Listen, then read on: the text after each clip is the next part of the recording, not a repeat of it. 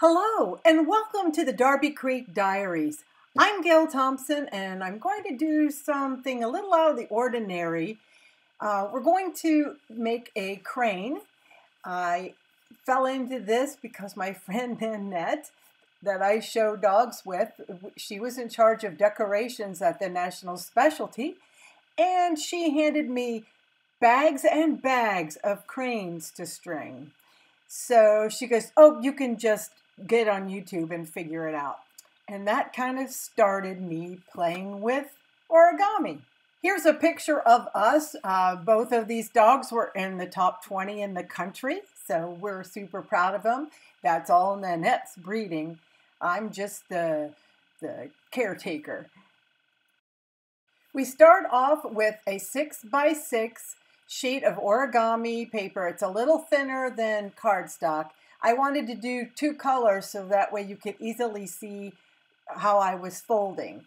I'm going to wind up with an orange crane when this is done. So I had the orange side at the top, and I'm just going to make these folds from corner to corner. I'm probably not going to talk all the way through this because you can watch, and this you can replay several times, and you can do it in slow motion if you want, but it's easier to watch than it is for me to explain. I hope you're doing well. I've been a while. I'm sorry. I'm having some technical difficulties, but I'm back and really thrilled to show you something a little different. Now, I know nothing really about origami other than how to make a crane. So, you know, if you have questions on that, you're going to want to look up some origami channels. But I'm just slowing this down so you can see exactly where those folds are in that particular spot. But if you're not interested in the origami, then I will figure out what the time thing is, and I will put that in a block here, and you can skip on to that. Now we're just making folds that do go clear to that center crease. It's important that that crease does go clear to the center because it really makes a lot to do with the shape of the crane. Now we'll be doing other creases where we don't want to go quite to the center line, but on this one we do. Now you're going to open the whole thing up, and this is where we start to make the bird base. You're going to want to put that top flap down as far as it'll go and stay lined up.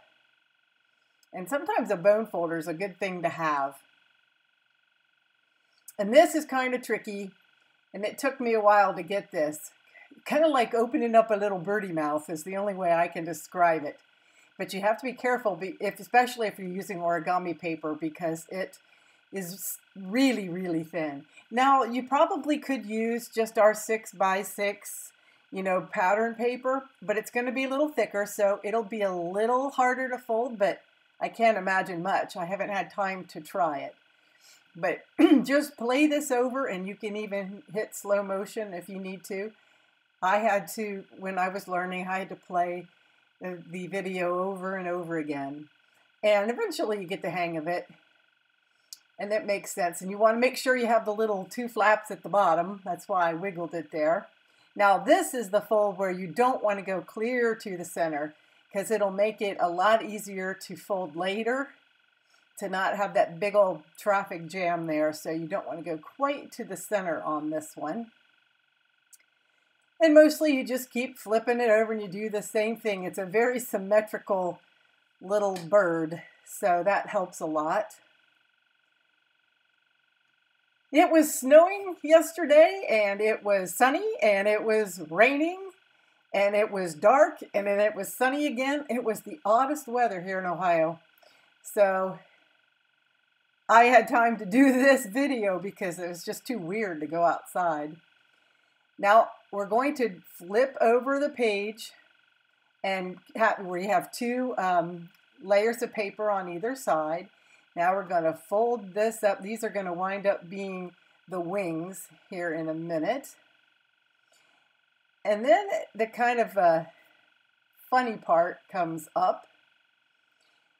There are going to be two little, oh, I got to flip this over, sorry. Now we flatten it back out, so now you've got 3 on one side and 1 fold on the other. So you flip it over and then you flatten back, so you're back to 2. Now I'm going to show you the 2 little flaps. Sorry, I got ahead of myself. This is going to be the crane's head, and you're going to want it, I don't have any nails.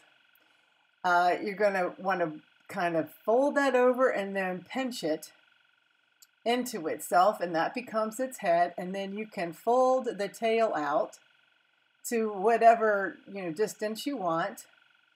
And then all you have to do is pull the wings down, and then you have a crane. And I'm telling you, I strung hundreds of these things for the dog show. So it was, and that little hole in the bottom is very important, and I'll show you that later. Now we're going to make the card base. This is a 5x7 card, but I have to make it out of 8.5 by 11 paper. So I'm doing, one side of it is 5x7, and the other is, this one is 5x7.5, because I'm going to make a little flap here. And I have a little dent in my dip in my table, so it's kind of hard for me to do that kind of cutter there. Now I'm just taking the bone folder and doing a 1/2 inch. So now I've got the 1/2 inch side down from the top, and then the 5x7 on the back. I also made a second 5x7 sheet because I need to have something to put my spinner in.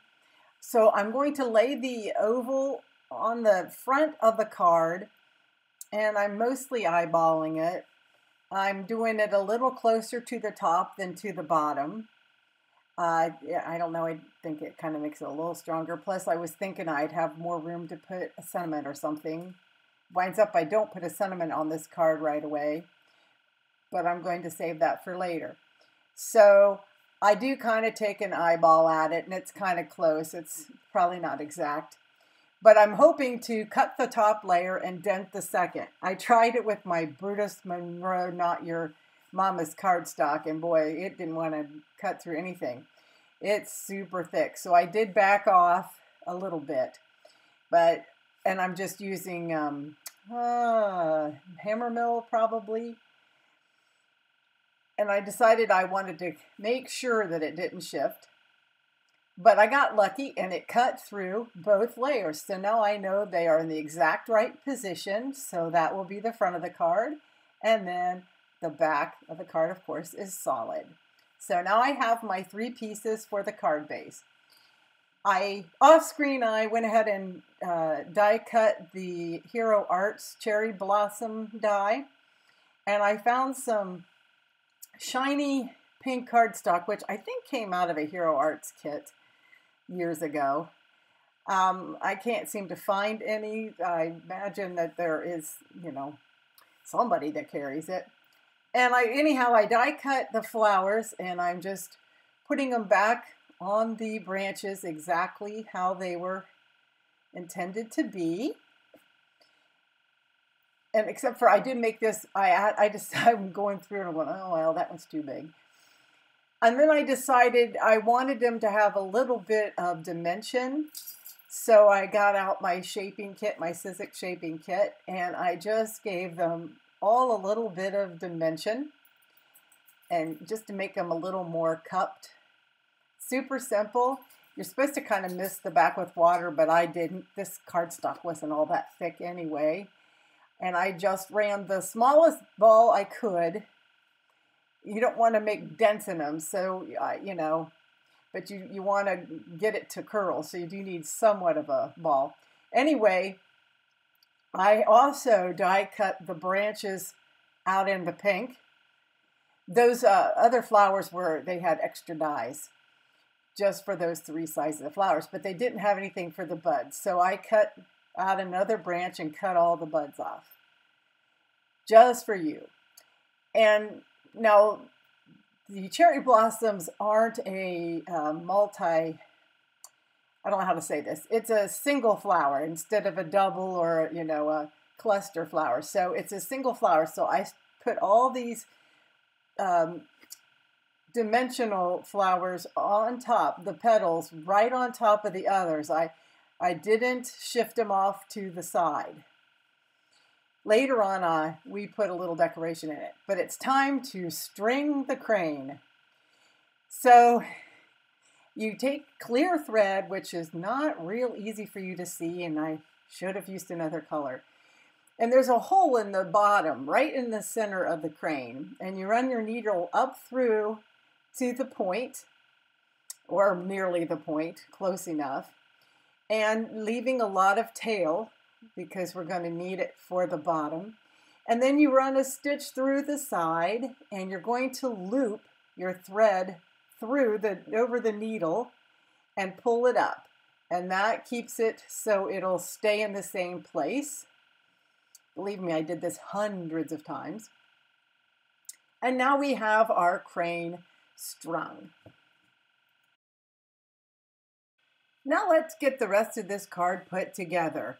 I have my 3 pieces, and I also off screen went ahead and cut a little decoration for around the oval.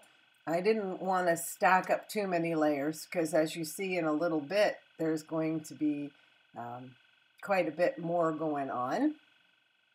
And this die has little slits in it, so I wanted to kind of smooth it out so we didn't have anything oozing through, but super easy to put in. Now I'm going to go ahead and get the card base going. You know, they say more is more, so I'm going to double up. I'm going to use score tape, which is on its own extremely strong, but I'm also going to add a little bit of glue to our 1/2-inch flap that we made earlier, and I actually get the release paper off rather quickly for me. So here's my little bit of glue, and then all you have to do is stand them up, and the front and the back, and we'll line it up, and then we lay it down, and then we fold the flap over. But you know, standing it up's important too. So now I've just laid the crane in there. It's not attached. I'll show you how to do that. But I wanted to put my cherry blossom branch on because I don't know why I felt like I needed to do this before we finished the card. Not sure why I felt that way, but I did. So I took one of the interior ovals and ran it through my die cutter with a Simon Says Stamp Lumens folder to give it a little texture. I felt that there just needed to be something there. And I'm putting some tumbled glass distress oxide on lightly. I'm making it darker around the edges and trying not to get a blop anywhere. But that's what it looks like. It's pretty subtle. Then I use some Shimmering Bliss, but I'll find you something else for the supplies because I can't find it. But it's just a little bit of sparkly stuff. And it's super easy to put this oval in. You just glue it with way too much glue. I'm not sure why I felt I needed this. But then you plop it right in the center of the oval for perfect placement. Easy peasy, lemon squeezy. So I'm pretty happy with it so far. Now we're going to get the crane in place.